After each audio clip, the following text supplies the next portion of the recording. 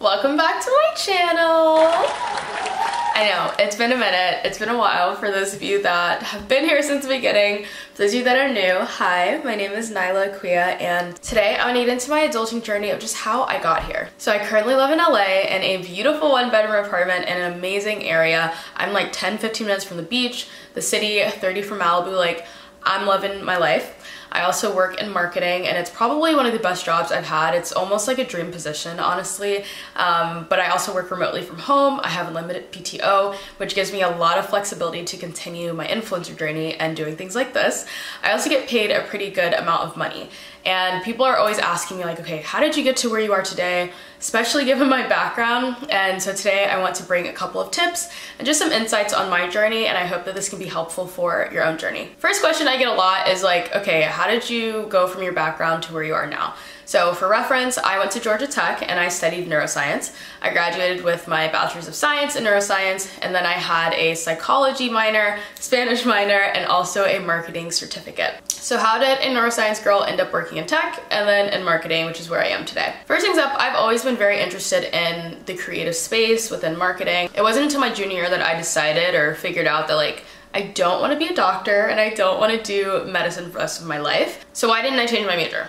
A lot of people ask me that, and the main reason is money. I had a full scholarship for my current degree and I was already over halfway done, so there was no way in hell that I was going to add another major and then pay for a couple of more years simply because I changed my mind, right? So rather than that, I was like, I need to do something else. I picked up a marketing certificate, so I added that to my course load, and it did not change my graduation date, which is what I really cared about. And I took that and was able to continue learning neuroscience, which I loved, but also I picked up marketing, which is something that would help me into my future career. When it came to planning for my future career post-college, I had to get very creative. Now, one thing to note is that neuroscience as a major was very new at Georgia Tech. I was actually in the first class, or it was our first year when neuroscience was offered.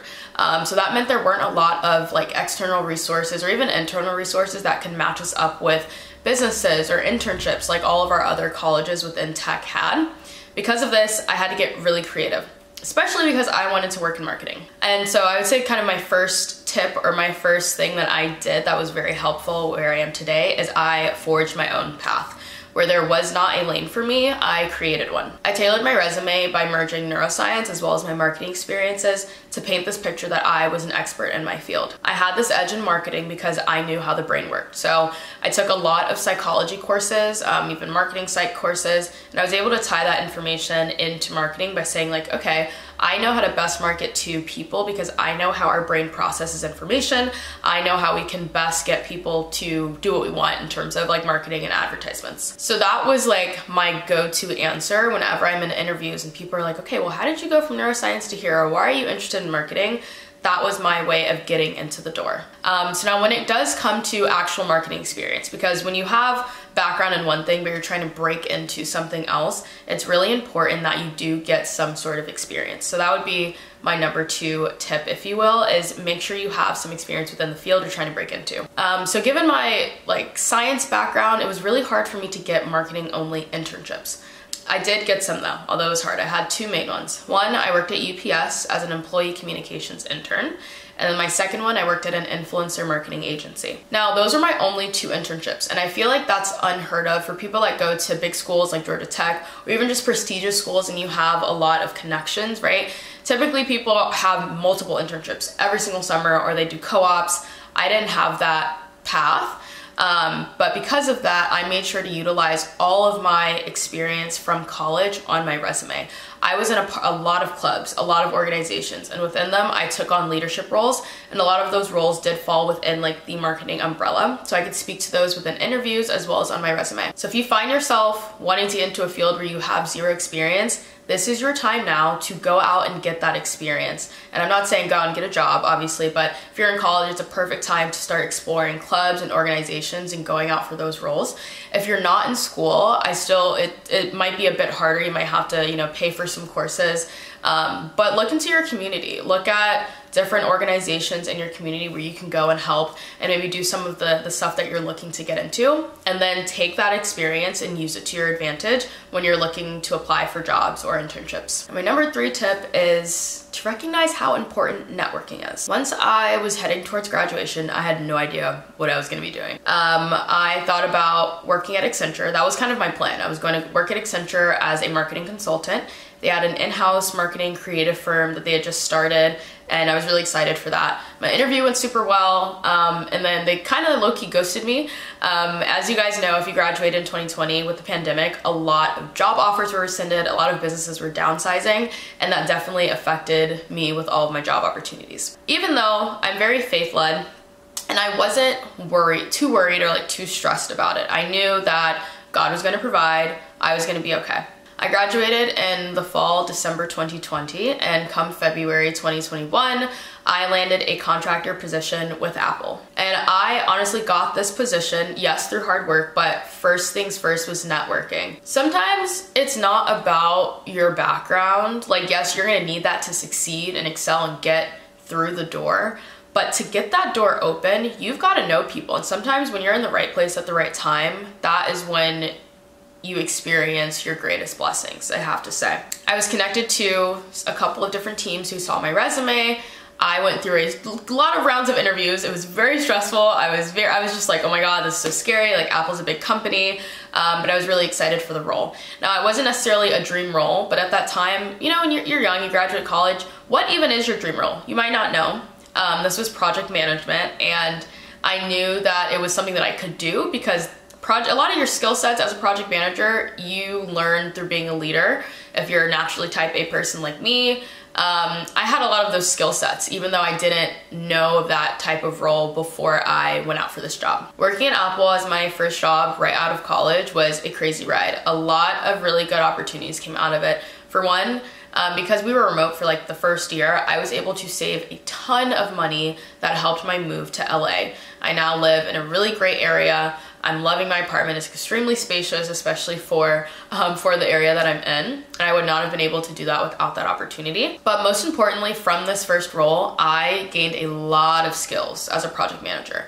I will say, like, naturally, I would say naturally this was the job that was built for me. I would never have known if I didn't take this job, but I learned so much more, especially at like a young age.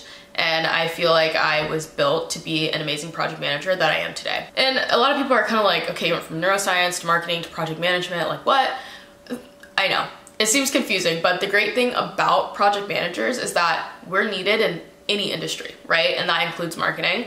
And marketing is a part of almost any industry too, for any business. So at Apple, even though it's a tech company, I was not doing a tech job. I worked in the marketing operations team for their growth marketing overall team. I also knew that this would just be a great foot into the door of Apple if I ever wanted to expand in other roles there. It was gonna be great to be able to work on this team. And honestly, it was. I learned a lot in that position, and I'm so happy that I was there for as long as I was. So that was a year ago. We're now in, oh, actually that was almost 2 years ago. And now we are in May of 2023. Where am I now? As I mentioned before, my job at Apple was a contract role, which means there is a definitive end date.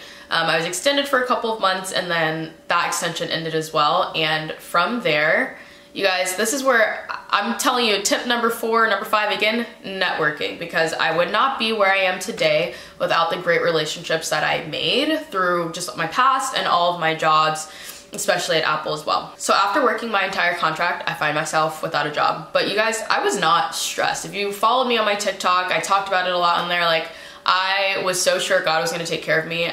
Again, being faith-led I think is super important. And I was super optimistic about my future, to be honest. Within 2 days of being unemployed, I had interviews with other high-tech companies, other marketing agencies, and on day 3, I was employed again at a different marketing agency. And that's where I am today, where I am a project manager. Another thing I like to tell people and tell my friends when we're talking about jobs and like our future and wanting to get higher salaries, wanting to save, wanting to build wealth, generational wealth, which I think a lot of Black people, as well as a lot of people of color, that's our goal, right? We want to make sure we can provide for our family and have that money be generational. Is nowadays it's not the goal to necessarily stay at a company for 30, 40 years and, you know, slowly climb that corporate ladder for that long. Because unfortunately, the way that our economy works, the way that capitalism works here today, in order to continue building your salary and increasing your salary at a faster rate than what we may have seen in our parents or past generations, you are somewhat gonna have to jump companies. And I don't mean, you know, work somewhere for less than a year and move, or even a year and move, but be strategic about your moves, be strategic about learning more, adding more to your skill set, becoming a valuable asset for a company, and being able to leverage that and leverage yourself as you may be looking for different jobs. Now, because I came from a really good company, Apple, I was being paid well because as a contractor, you get paid a lot. They were able to still match and even exceed what I was earning as a contractor at Apple. I always use myself as an example because I didn't even, and it's crazy, like I told myself, I was like, you're gonna have a pay cut. You need to have expectations to have a pay cut. Even though the dreamer in me was like, girl, we can do it. We can still make this much money, and we did. Why?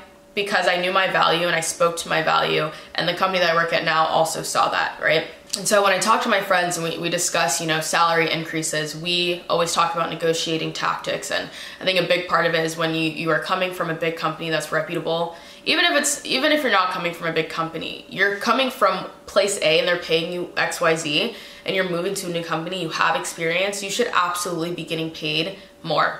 Some people might say equal, but go for more, because you never know. If you don't ask, you never know. Like, closed mouths don't get fed, you guys. But yeah, today I like wake up and I'm so blessed to be in the position that I'm in now. Like, I'm in the perfect job. And it's funny because if you asked me a year ago, like, oh, what would you want to do? What is the perfect position you want to be in? I wouldn't have been able to definitively tell you, but I can tell you today, I think this is probably the closest that I'll get to as far as, you know, as far as I know from all my experiences I've had. I work with social media. Our clients, we do their social media campaigns. I'm able to utilize just kind of my natural abilities as someone who's organized. I like to run things, make things, you know, run smoother. And I get to work with people. I get to sit in on the calls about our campaigns from ideation to execution. And that's my favorite part of the marketing process. And I don't know, I just love what I do today. And I'm so happy that I'm here. And what's even greater is like I'm in this great job that I love as my 9-to-5, but I'm also given the flexibility to be able to work on my personal brand, my influencing journey, my traveling as my hobbies. And I could not have asked for a perfect setup. And it's just crazy to think that all of those ups and downs that I went through has led me to today. But I hope that just hearing my journey can help you and encourage you to keep going, and that you will get to where you're supposed to be. So just to recap all of my main tips. Number 1, forge your own path if you have to. 2, utilize your experiences to your advantage. 3, network, network, network, and never stop networking. 4, don't be afraid to pivot if you ever need to in your career. And with that, a little like 4.5 is closed mouths don't get fed, baby. And last but not least, number 5, have faith. If you are a believer, you need to have faith that God will continue to put you in the right path and your blessings will always come. I hope this was helpful. This is really fun just chatting about my journey. If you guys ever have any questions, please hit me up on Instagram. I mostly answer my DMs there, but feel free to comment as well. If you guys like this, you want me to talk more about anything that I mentioned today, please let me know. I'd be happy to go into more detail. I hope you guys have a fantastic week, and yeah, see you next time.